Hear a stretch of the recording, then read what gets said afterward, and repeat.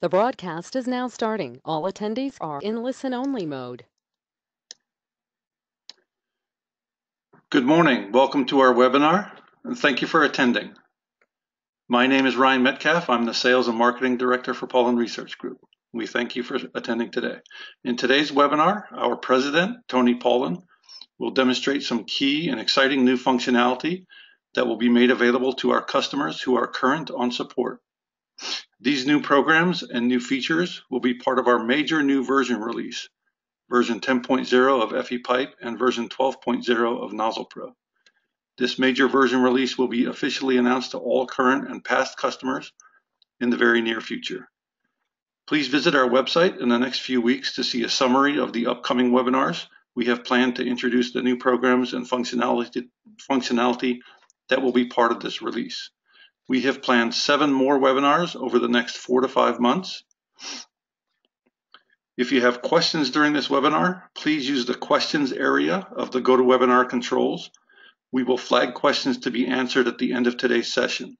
If your question does not get answered today, we will try to answer them in the next few days by email. If you are experiencing any problems with the webinar, like sound or speed, please use the chat feature to send us a message. Today's webinar will be recorded. Please check back with us early next week if you are interested in downloading a recorded video of today's webinar. We'd like to start today's webinar now, so I will be handing control over to Tony Pollen. Tony will be joined today by Willie Locke, one of our senior development engineers here at PRG. And with that, Tony, in just a few seconds, the mic and controls will be yours. Okay, thank you, Ryan. The title of today's webinar is B31J 2017 Details. BOS B31, we're going to look at two-phase flow and water hammer, and steady state and transient thermal loads in pipe shoes, gussets, vessels, saddles, clips, and nozzles. The purpose of this webinar is really to talk about the what and the how of these topics. B31J 2017 was released recently and will affect your pipe stress because it corrects errors in existing calculations, and in doing so provides more consistent safety factors and more economical piping systems. The piping systems are more economical mainly because gross over-conservatisms, which we're going to talk about quite a bit today, were made when 4-inch size-on-size pipe tests in the 50s were extrapolated to everything else. B31J eliminated that extrapolation. When designers use B31J, it's believed that there will be many fewer hours spent in unnecessary redesign and support of the piping systems. And that's what we're hopefully going to see through the examples today. BOS B31 is considered a complement to B31J. B31J helps design all of the pipe properly, but if only one dynamic system fails, that can of course bring the plant down and cost millions of dollars. So this is where BOS B31 comes in. Inexperience, rush to completion, lack of oversight, inferior products from the lowest bidder, all of these have been seen to contribute to plant problems and vibration. Thin stuff, cheap stuff, smaller stuff just seems to shake more. So what we'd like to be able to do is to identify those shaking systems before they start to shake so that we can add a few supports while the problem is still only on paper. BOS B31 is intended to do that. It's a unique, BOS B31 is a unique frequency domain, fluid structure interaction program that takes advantage of common rules of thumb for fluid loading to conservatively pinpoint piping system problem areas. We're going to use BOS B31 today to do just that for a fairly large piping system. Additionally, thermal starting and stopping or changing often causes more problems in the plant than constant operation or vibration. So steady state and transient solutions, heat transfer solutions in the new Nozzle Pro will help designers ask the right questions from the process engineer about stopping, starting, or changing, and will give designers tools and guidance to help evaluate the stress states that arise from these fluid and thermal transients. Okay, so we want to start with B31J details. So there are a number of things in B31J whose origins go back to WRC 329 and the 10 changes to B31.1 and B31.3 recommended by Ev Rodabaugh in WRC 329. Ev focused more on getting the right answer. But now as we implement these seemingly more reasonable solutions, we see that they can have a very significant economic impact because routing that we thought was overstressed really is not overstressed. And as importantly, sustained and occasional stresses are also addressed by B31J and do tend to follow the same trend. We're going to see that hopefully in the examples today. In WRC 329, Ev used the example of an unloaded vent or drain line on a quote unquote large run pipe to illustrate current gross over conservatisms. As it turns out, many D over D branch connections where the D over D ratio is less than 1 suffer from similar run side branch over conservatisms. The piping system that we're going to look at here in just a second includes a 14-inch branch and a 20-inch run and significantly suffers from this problem.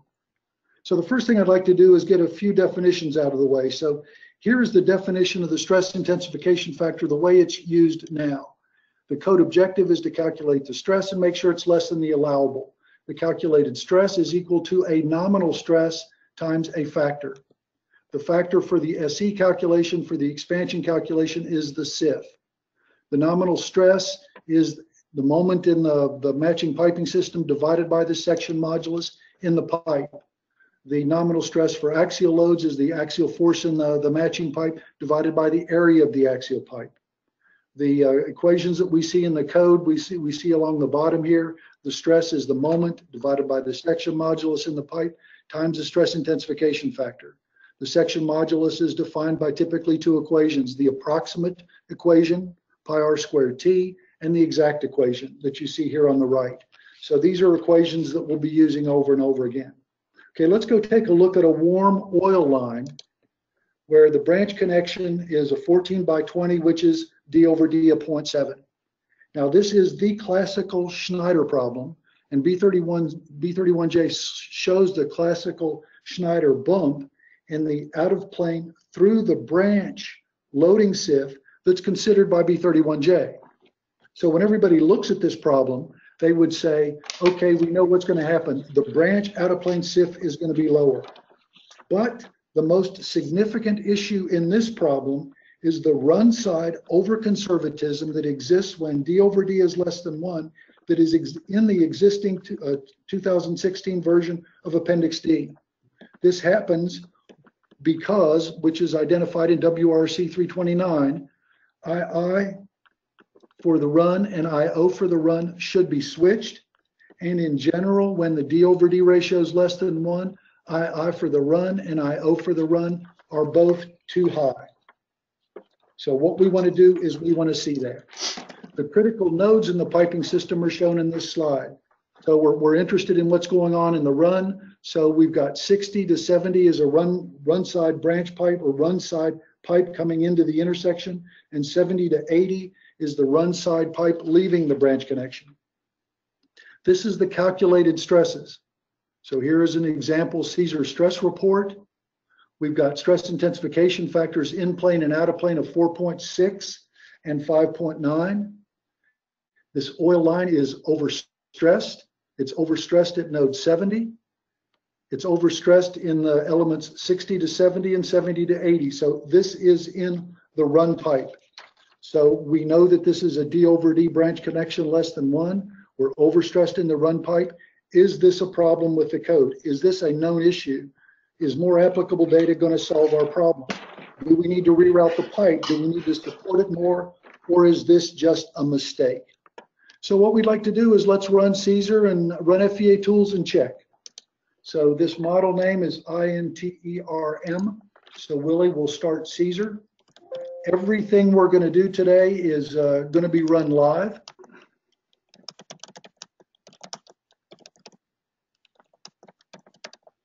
So there's the model.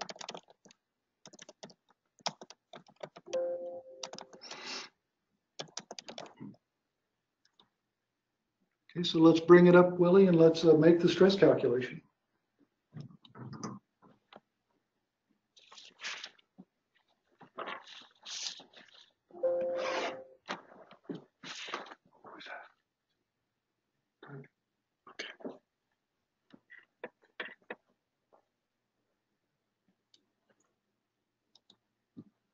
Okay, so we're interested in looking at the sustained stresses, because we saw that those were overstressed.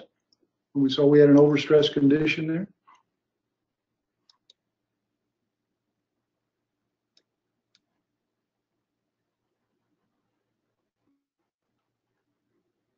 Okay, so here we are, 60 to 70, 70 to 80. The calculated stress is 23,661 PSI, and the in-plane SIF is 4.65, and the out-of-plane SIF, which we have questions about now, basically because of what we've just talked about. We want to see how accurate those values are.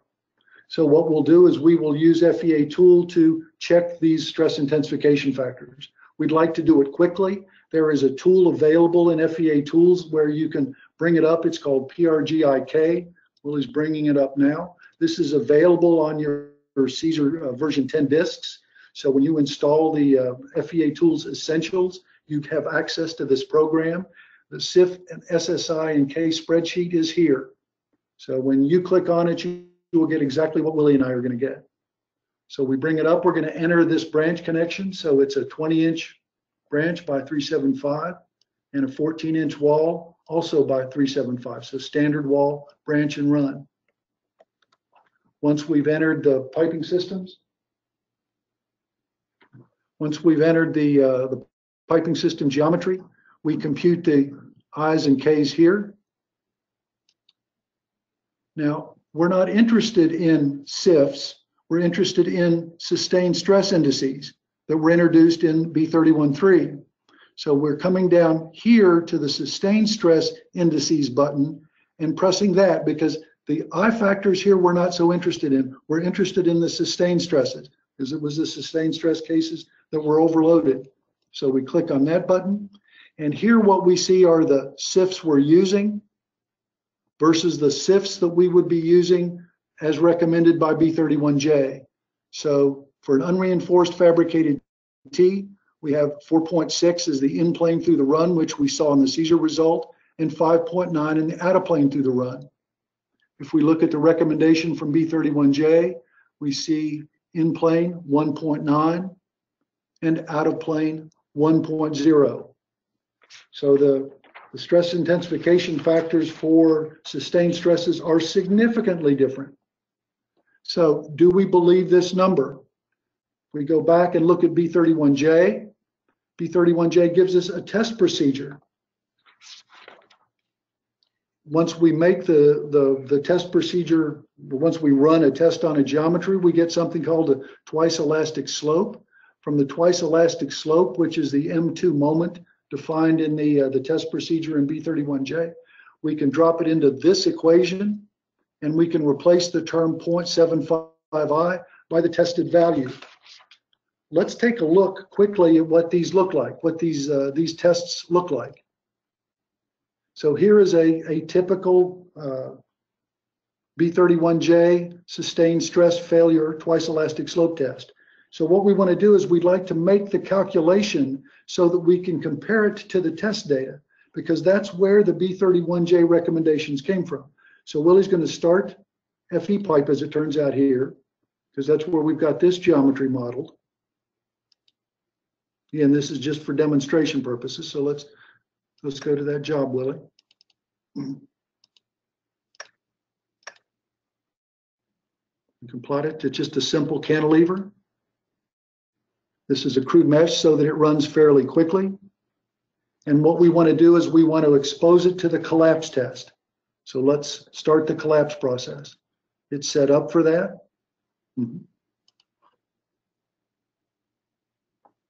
And what we watch is we watch the software load the geometry until it collapses. Let's go take a look. While we're making the calculation, now we can see it's already started plastically straining. While we're letting it make the calculation, we want to go back and look at the actual test results. So let's pull up the movie of the test, please.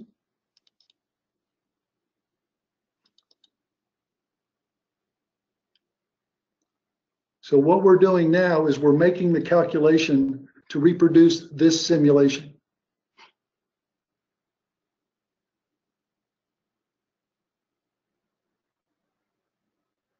So you can see the local failure at the bottom.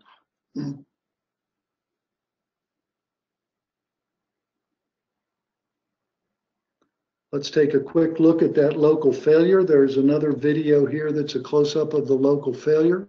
This is what the local failure looks like as it begins to open the section. And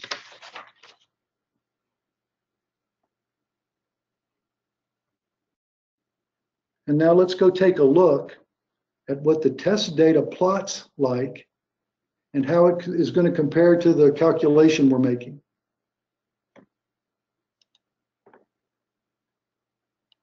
Okay, so what you see here is the blue line. This is the load versus displacement from the test we just saw.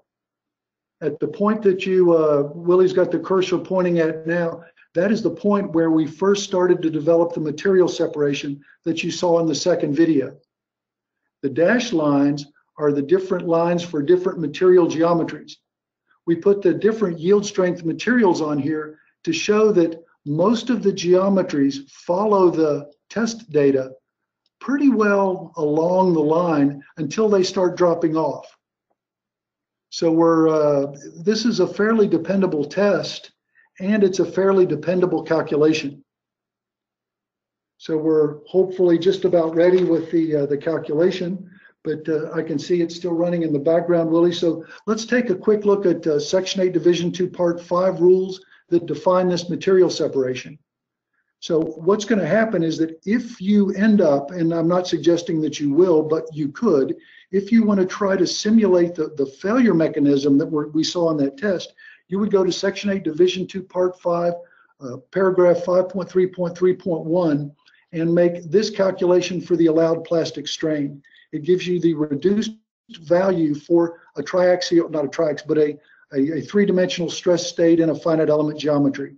This calculation is made automatically in the new version of Nozzle Pro and FE pipe. The run is just finished. Here is what we see here is the displaced shape versus the load.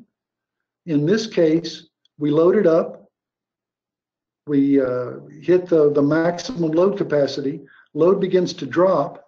We've displaced at 12 inches. The displacement in the previous plot that we saw was only through 4 inches. The displacement at 12 inches now, because the geometry's turned vertical, begins to strengthen again. So we're well into gross plastic deformation in this calculation. Now, this is not, as it turns out, this is not what we want to do for twice elastic slope, but the capability is here if you need it.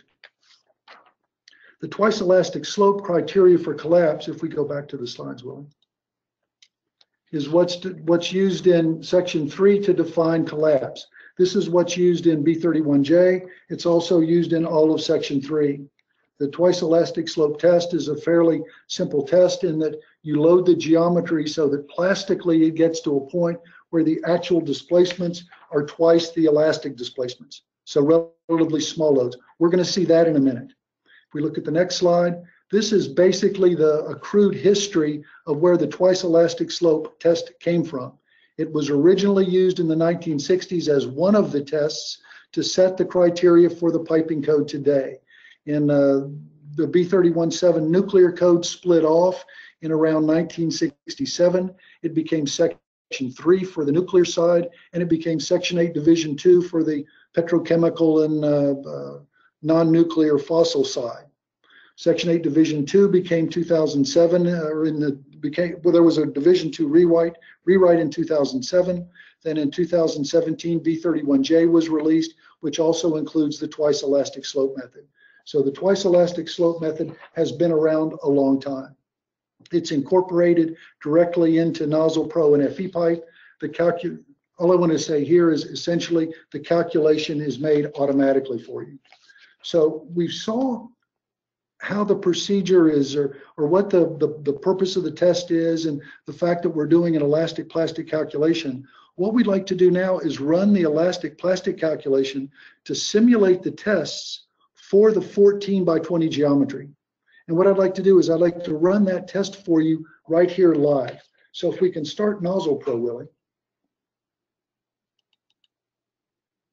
And for those of you that have bought Nozzle Pro either from Intergraph or from Pollen Research Group, version 12 of Nozzle Pro has this capability in it for you. So let's start a new file.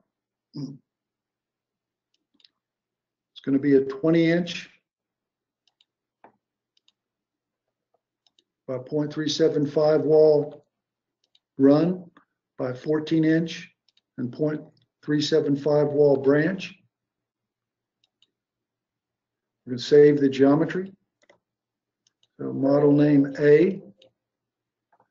The go to options. We want this to run a little bit faster, so we'll set it the mesh multiplier to 0.5. We'll look at a chart a little bit later that shows that we really don't see too much effect on twice elastic slope development with coarse finite element meshes, which makes it hard to mess up. Now what we want to do is we would like to ask the software to generate the twice elastic slope curves for us. So we click on plastic analysis options. We tell it that we want to run plasticity and large rotation. We tell it that we want to evaluate the sustained stress indices without design pressure for the run. And we're interested in the in-plane and out-of-plane SSIs. The yield strengths for our material for an A106 grade B pipe is 35,000 PSI yield and 60,000 PSI tensile strength. And that's what we need to develop the elastic plastic curve. That's all that we need to do. We press OK. All right, it's going to make the calculation for loads through the run. Say OK, and we make the click on Run Plastic FEA.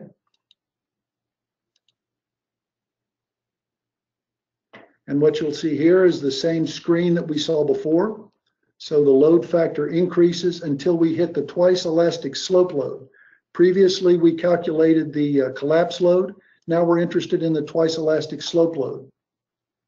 So we've already finished the in-plane calculation, and we've just finished the out-of-plane calculation. These calculations are incredibly fast. As we scroll through the output, we see that we're in the in-plane calculation. The in-plane SSI is 1.2. You remember the in-plane from the Caesar calculation from 0.75i and the existing B31.3, Appendix D was 4.6. If we look at the out-of-plane was 6 or around 6. Here the SSI is 1. So we think these are very reasonable values. So if we go back to the table, Willie.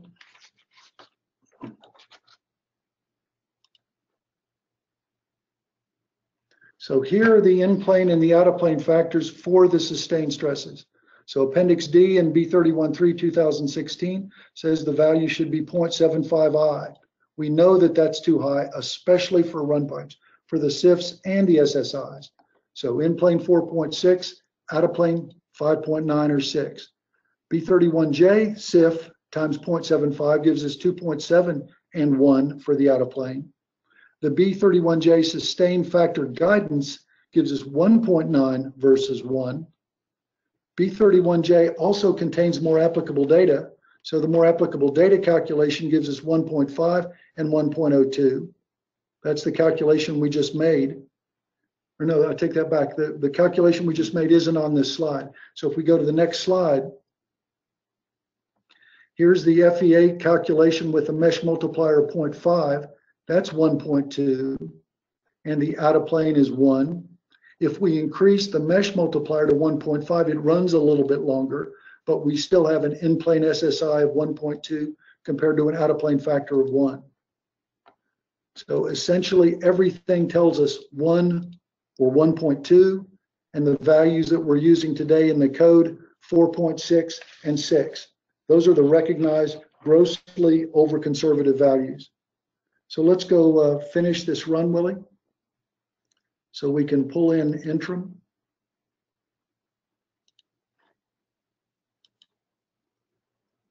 We can make the B31J calculation. Right? So now that we feel comfortable with what we're doing, we think the answers are going to be phenomenal and much more reasonable. We start the Caesar translator. We pick the job name. This is all software that's available on your Caesar 10 disk under Essentials. We select B31J 2017. We convert the model to B31J 2017.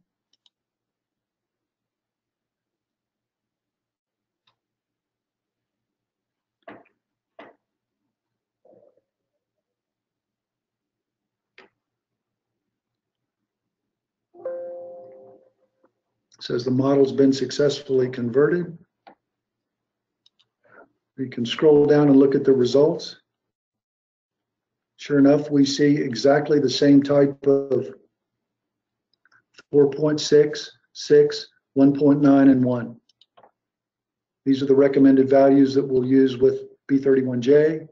We've already converted the model, so now we want to run it.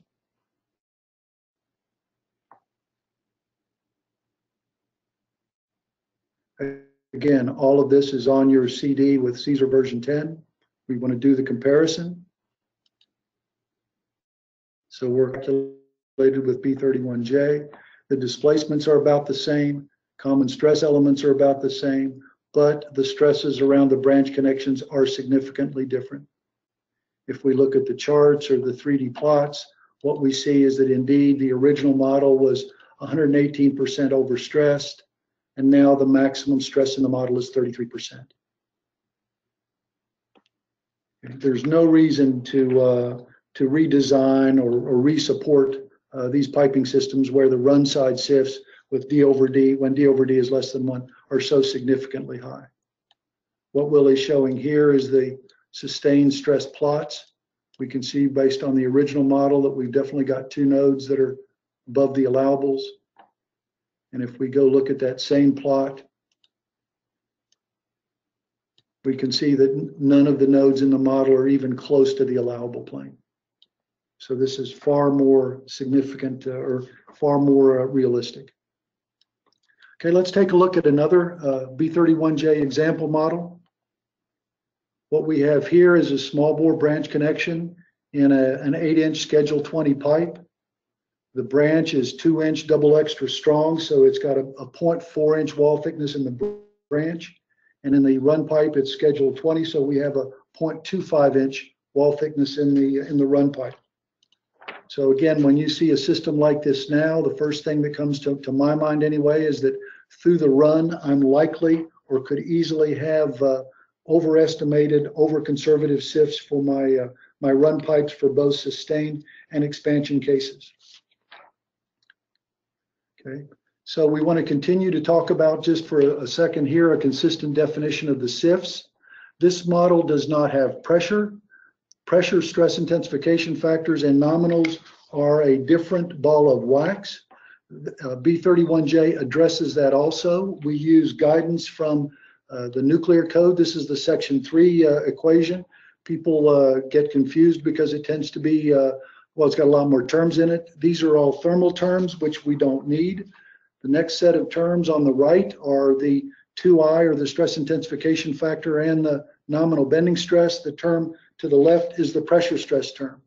When you want to use pressure in a piping system, you can do so via B31J, but the pressure inclusion and getting pressure fatigue analysis in a piping system, the rules need to be applied properly.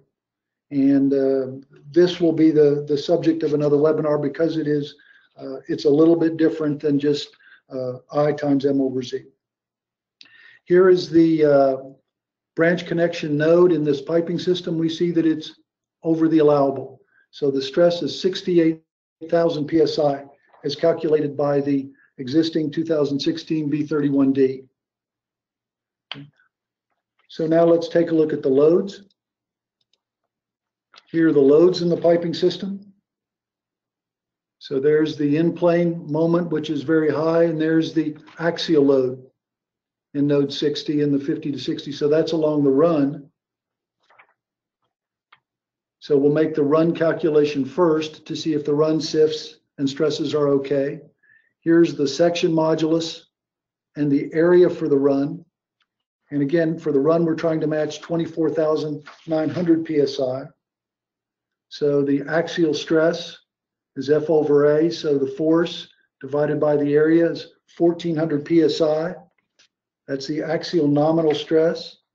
The bending nominal stress is M over Z. So that's the bending moment times 12 to get it into inch pounds, divided by the section modulus. That's 3,400 PSI. So we've got 3,400 PSI bending nominal, an axial stress of 1,400 PSI nominal, and a code stress of 24,000 PSI. So now we take a look at the stress intensification factors, because indeed it's those that elevate the stresses. So if we start with the in-plane and the bending nominal is 34. We multiply by the stress intensification factor and get 16,210. For the axial, B31.3 tells us to take the axial F over A stress, and for branch connections to multiply by IO. So we multiply the 1,400 PSI nominal axial stress by 5.8 and get 8,400 PSI. Now let's take a look at where that equation comes from in the code. So here is equation 17 in the code. For our model, we don't have any torsion. So torsion is left out. Now what we can see is that we definitely have an axial load and a bending load. So they are summed, squared, and then the square root is taken. So SE for this problem is simply the absolutes, or the sum, the direct sum of the axial and the bending stresses. The axial stresses are defined as SA, which is IA FA over A sub P. IA is defined below, and IA for branch connections is equal to IO. So that's where the 5.892 times the 1,400 PSI came from. So now if we add these two stresses together, 16,000 plus 8,000, there's our 24,000 PSI. So this makes perfect sense. Okay. So now we want to ask the question is, do we think we're going to get the right stress from this calculation? They're the SIFs that we're using. This is what we would be using for B31J. When we make the FEA calculation, we see, again, very similar and very low numbers. So the stress calculation here, not using more applicable data, is too high. Using more applicable data is going to be considerably lower. If we take a look at the result, here's what the result will look like. Here's the first calculation in the top, which is in red. We're 139% overstressed. Once we put more applicable data in, we're 54% of the allowable stress. We've explained the 24,000 PSI. So now what I'd like to do is quickly go through the same process for the branch. So for the branch, we have stresses that are, okay, next slide, please. Next slide, please. So for the branch, we have stresses that are 68,000. Okay. And there's our branch, 60 to 100. There's the 60 to 100 element. So we're trying to explain the 68,000, and we think that we should go through the same calculation that we made before. So we'll clear some space to work. We'll pull up the axial loads. Here's the axial loads in the 2-inch branch. Here's the section modulus in the area. So we've got the loads. The axial stress is small or negligible, even with a 5 times stress intensification factor, so we can ignore the axial stress. Here's the bending stress. So the bending stress, the nominal bending stress is 7,700 PSI. So a little bit higher value. We need to apply the SIFs. Okay, this we can see from the geometry. The moment is going to be an out-of-plane bending moment. So we're going to take the out-of-plane SIF. So we take the out-of-plane SIF and multiply by the axial stress, like we did before, and see that, okay, that's a small number. Next slide. Here's the bending. So we take the out-of-plane SIF, multiply by the nominal 7,700. There's 45,000. 45,000 doesn't match the calculated value from the Caesar. We're off by 1.5 times. So what's wrong here? Okay, if we go to the equations, okay, here are the equations we use. Here's the I factors we use. There's nothing too fancy here until we start looking at them in more detail. For this problem, we said the SA stress is small, the torsional stress is small. So essentially SE is just SB. SB for the branch is the stress intensification factors times the moments divided by the effective section modulus, not the branch section modulus. And that is the difference. The actual section modulus is pi r squared times the thickness of the branch, or more accurately, this equation for Z. The effective section modulus calculation is pi r squared TS, where TS is the lesser of the thickness of the header, or ITB. If we take a look at our problem, the thickness for the header is definitely less than ITB because I is big, TB is big, and TH is small. This will characteristically happen to you when you're using long weld necks, or when you're using double extra strong branches in standard wall run pipe. So in those cases, you will produce this issue. Okay, so TS is equal to TH. So as we continue through the calculation, SB now is IM over Z sub E. Z sub E is IM over pi r squared TS. TS is TH. As we see here, we're going to multiply this equation by 1, which is TB over TB. We're going to switch TB and TH so that the calculation we made originally was IM over the section modulus of the branch, this one. What the code tells us to do is take our original calculation and multiply by TB over TH, where in this case, TB is the thicker branch run over the TH, the thinner run pipe run. So you know what's going to happen. That gives us the increased ratio, 45 essentially to 68,000. So the question we have is that correct? Is that the way we're supposed to do that? Let's take a quick look, and there's a number of slides here that we'll hand out. Let's take a quick look at what B31J says. B31J says we never want to use the effective section modulus again. It was put in the 1960s. Ev wrote questions about it in 1961. It's definitely got some issues. Now the stress intensification factor equations include the proper relationship with T over T. So we don't need an artificial effective section modulus calculation anymore. In 1961, Ev pointed out that, gee, the use of the effective section modulus and the multiplication by T over T might cause artificially low problems when the T over T ratio is less than 1. Or it might cause, like we're seeing here, artificially high problems when the T over T ratio is greater than 1. So this is another aspect of B31J that's corrected both in B31J and in FEA tools. Okay, now what we'd like to do is we'd like to move on to BOS B31. Again, all of these slides will be available and we'll be happy to answer any detailed questions about them. So Willie, if we can bring up the model. So again, all of this is available on your Caesar version 10 disk. This is part of the BOS B31 Essentials package, so you don't need a separate license for BOS B31. So if we bring up BOS B31, we're going to pick the first job here. We want to take a look at it.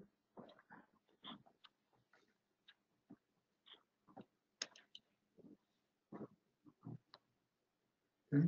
So we've got two-phase flow and we've got water hammer.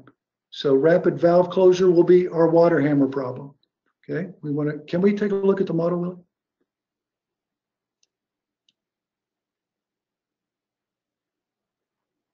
Okay, so here's the geometry. So you can see there's quite a bit of piping here. A lot of little pipe, a lot of big pipe.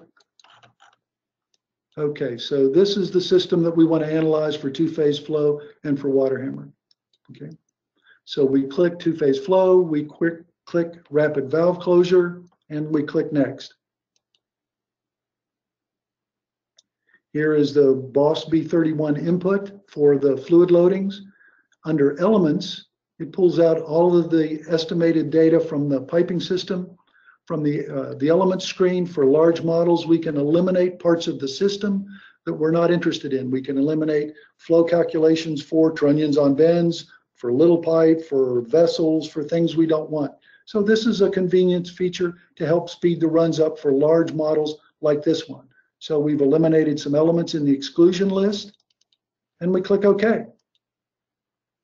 We're ready to perform the BOS analysis. Again, this is being run live now, so let's run the calculation mode.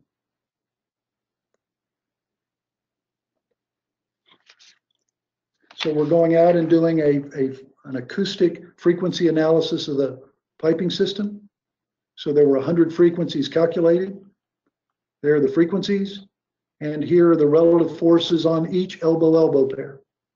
Okay, now we need the mechanical natural frequencies or the mechanical characteristics of the system. I put in exactly the same node exclusion ranges that were parts of the system we weren't interested in, and so we click on the Run Mechanical Analysis. And when this finishes, what we'll have is the mechanical natural frequencies and mode shapes and the acoustic natural frequencies and mode shapes.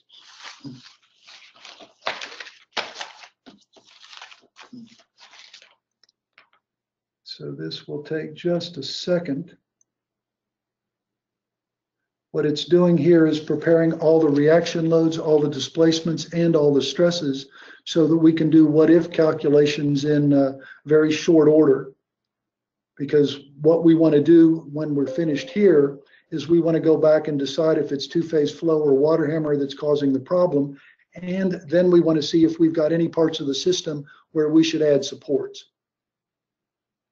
So it's making all the stress calculations now. Again, in anticipation of rapid combination in just a minute.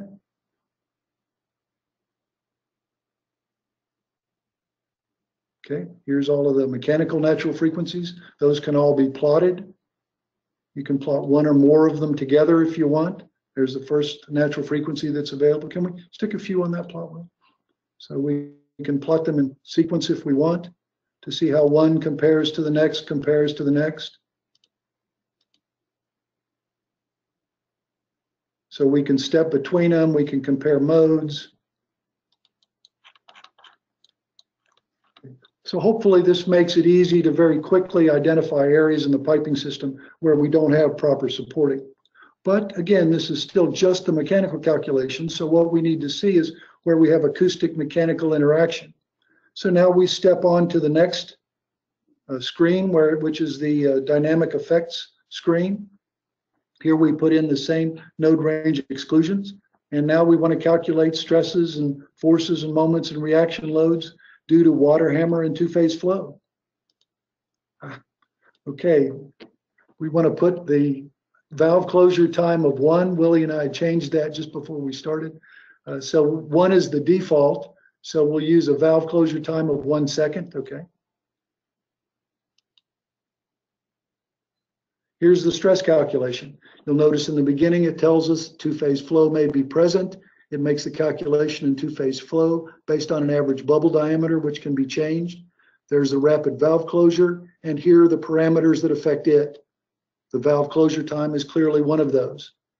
One of the first things we look at is the 2D frequencies.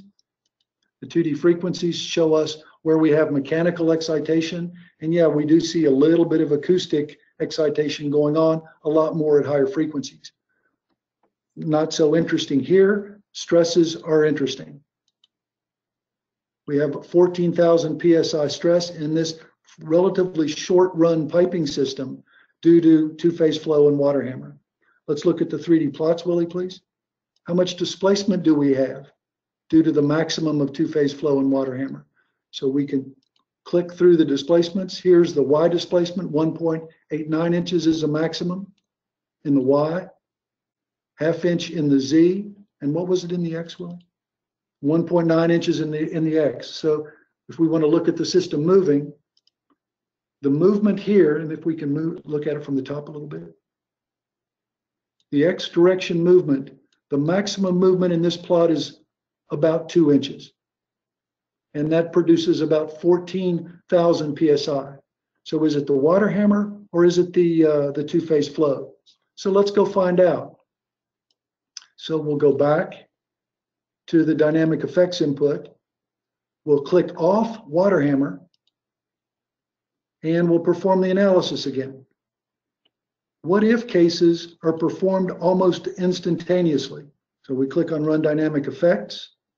In the beginning, we see we still have two-phase flow, but that rapid valve closure is not included. Okay, so now we can check the stresses again. 14,000 PSI. So water hammer doesn't contribute to our 14,000 PSI stress. Two-phase flow produces the 14,000 PSI and the displacement. What about the water hammer? What would happen if we had a shorter valve closure time? Let's go find out. We go back to the dynamic effects input. We want to turn on water hammer. We want to turn off two-phase flow, and we want to go to advanced data and reduce the valve closure time to what Willie and I used before. Let's use 0.01 second, a very short valve closure time, and see if it has an impact on this relatively short run system. So we say, okay. We go back to the dynamic effects calculation form and press run. 0.01 second gives us stresses of 3,000 PSI. Very small, short lengths of run. The water hammer wave doesn't interact with us. This is how BOS B31 is intended to be used. In the 3D plots,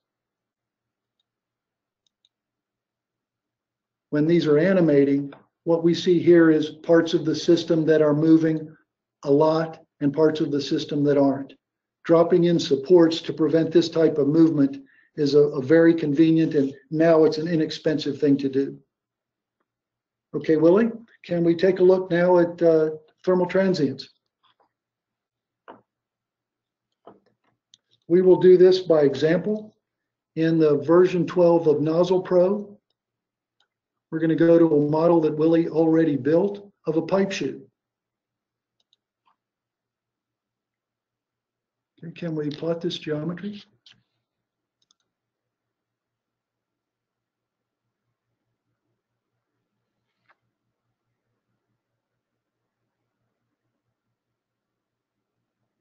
I think we can. I wonder if it's a good idea to turn off some of the things in the back. Yeah. Something's dragging. Oh, there it is. But something's dragging things down. So this is the pipe chute. So relatively simple system. And what we'd like to do is we would like to run a steady state heat transfer or transient heat transfer analysis on it. Then we'd like to take the thermal distribution and include it with our loads and do a stress analysis. So to do the thermal analysis, Willie goes to options.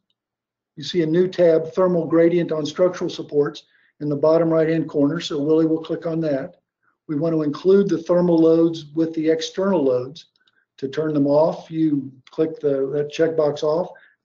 Thermal loads aren't included. Click it on, thermal loads are included. There's transient analysis opportunity and there's steady state.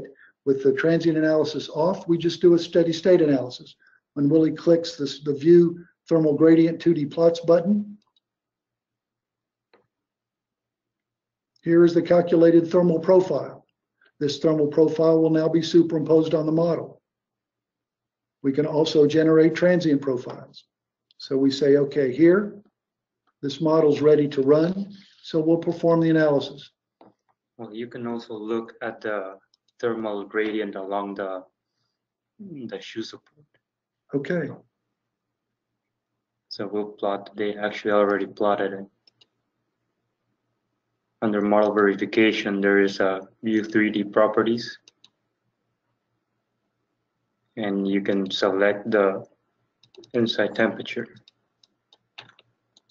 You'll see a temperature gradient along the height of the shoe. Let me change this to linear so you get a better look. Using the thermometer tool here, you can inspect the temperature gradient. So it'll start at the hot temperature and gradually drop down to 300 degrees or 250 degrees to the bottom, to the base of the chute. So now it's ready to run. Okay, so let's go ahead and run it. There are typical inputs you may have noticed on the thermal design screen: insulation, conductivity, insulation length down the pipe chute. So these are, hopefully we covered the majority of the applicable parameters that you need to do that calculation. Yeah, I wonder if we want to close things in the back where we do you think it's slowing things down a little bit? It might. But not too much, not too much, is okay.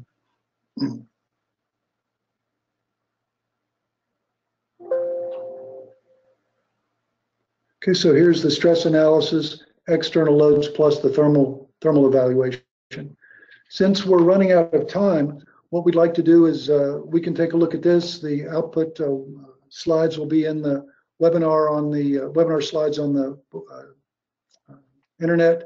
Now what we'd like to do is look at a button that you haven't seen before, which is the drawing tool set. There's now a drawing tool set in both FE Pipe and Nozzle Pro. So what we want to do is we want to use the drawing tool set on the pipe chute or the pipe before we run the FEA analysis. We can build a wide variety of geometries from this. What I'd like to do, again, since we're about out of time, is we'll just add a plate. We could add additional supports if we wanted to. We could remove supports. We could remove boundary conditions. We could remove elements. But what we'll do is, to try to improve the strength, is we're going to add a flat plate along the front of the pipe chute, just as an example. So what we'll do is there's red dots at every point where we can connect or define a curve. So Willie will ask to add a curve and select points along the flat plate where we want to attach the plate that's moving horizontally. So you see the yellow light.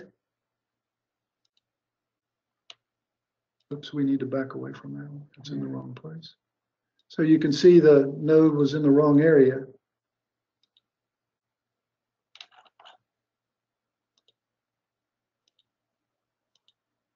5, 6, 7.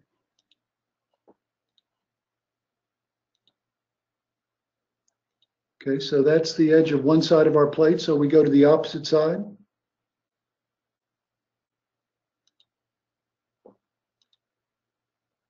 We need to add another curve. Willie was adding curves to the last curve. Okay.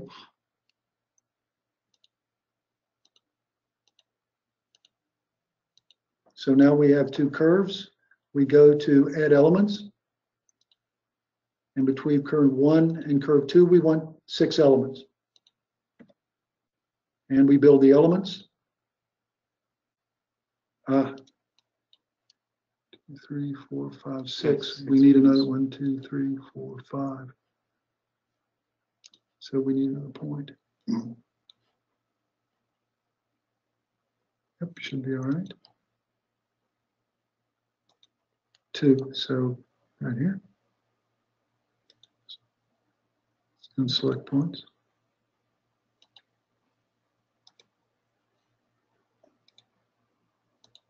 Okay. Now we can add elements. Okay, so if we zoom out a little bit, and so here's the elements. So we got them, they're a little bit crooked. All right, so they can be removed and so forth. But now what we want to do is we want to go through the design iteration here. We click on update. We prepare for analysis. Oops, we forgot to identify the property. We're going to put in default English units. 1, 1. Create the property. Now we should be ready to prepare. Here's the new model. So when we zoom in on the new model, we can see we have indeed added our plate. We can submit for analysis.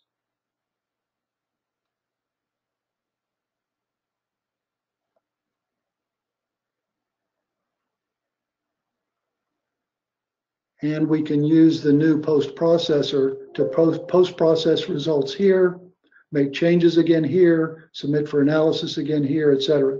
So the design process or the design iteration can be made around the graphic processor. What happened?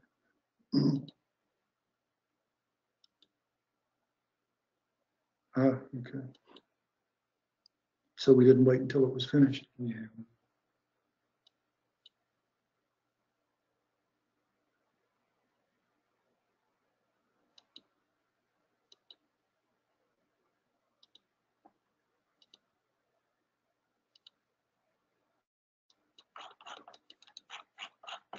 We need to grab one of the thermal cases. So case 3. Yeah. So the plate is included in the calculation, along with the external loads that we have. Okay. So now if we can go back to the, and then if you can, so these are the, Ryan went through this already. So here are the webinars that we'll be giving, hopefully going through example illustrations like this, more detail in the future. With the, can you pull up that Word document? One of the things that we've been asked most often for additional plates and constructions for pressure vessel geometries is to add gussets. This is an example using the tool that you just saw for putting gussets around nozzles. Essentially, plates can be added just about anywhere that there are already dots on your geometry. So I think, Ryan, we're ready to take any questions. If folks would like to ask questions about what they've seen.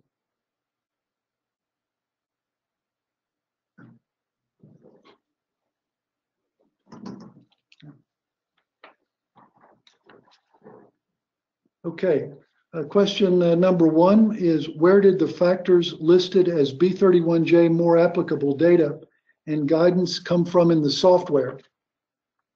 If you take a look at B31J and read through the scope portion of the document, and then read through all of the notes in table 1.1, you'll see what B31J is intended to replace in terms of SIFs and how those SIFs should be used. If you look at the test described in Appendix D, you'll see how the Appendix D test process is used for developing the 0.75i for sustained stress replacements. I will also respond via email to this questioner. There have been, since B31J has been worked on, there have been a number of papers presented at the PVP conferences that provide the background data starting from the 1967 nuclear code that show how the 0.75i values were arrived at, how the twice elastic slope test is used to develop 0.75i, and then the correlations that are used in B31J with the I factors to get that value for both B31J and Section 3. The next question is, can SSIs and SIFs be compared directly? The answer to that is yes and no. Because the SIF as a basis starts with the discontinuity stress in an elastic geometry for many piping system components, the discontinuity stress is a good indicator of collapse. And so we can make the twice elastic slope test, we can make the twice elastic slope calculation with a finite element analysis, and then we can look at how it compares to I factors, and we can see that there are indeed strong correlations for a large number of common geometries. Here's another question. I was involved in the past with calculations of LNG lines on a jetty. Yep, these lines can become hot and cold when in service, absolutely. Cooling down is not the same absolutely not the same over the length of the line. This creates high forces from one side of the line stop first, yep. Later the forces level out, yep. How are the forces and maximum forces over time on line stops calculated? Yeah, absolutely. I mean, that is a thermal transient problem. I mean, that's for sure. Fortunately, it's not a dynamic problem and almost not a transient problem because you can speculate the temperature profiles. So you calculate the temperature profiles, you do make a transient calculation if necessary, determine the maximum loads and their direction on the pipe shoes. And then using this tool, you would put those in the the pipe shoe calculation in Nozzle Pro. If you built those models in Caesar you would run a simulation of each of the thermal profiles, and then the allowable loads from Nozzle Pro can be used in the Caesar via FEA tools. So you would use FEA tools on the Caesar models of the different thermal transients to determine if there's too much load on the pipe shoes. Well, I think we've taken enough time. We'll try to respond to all of the other questions via email and by adding responses to the end of these slides when we put them on the website. Thank everybody for attending, and look forward to the next webinar. Thank you.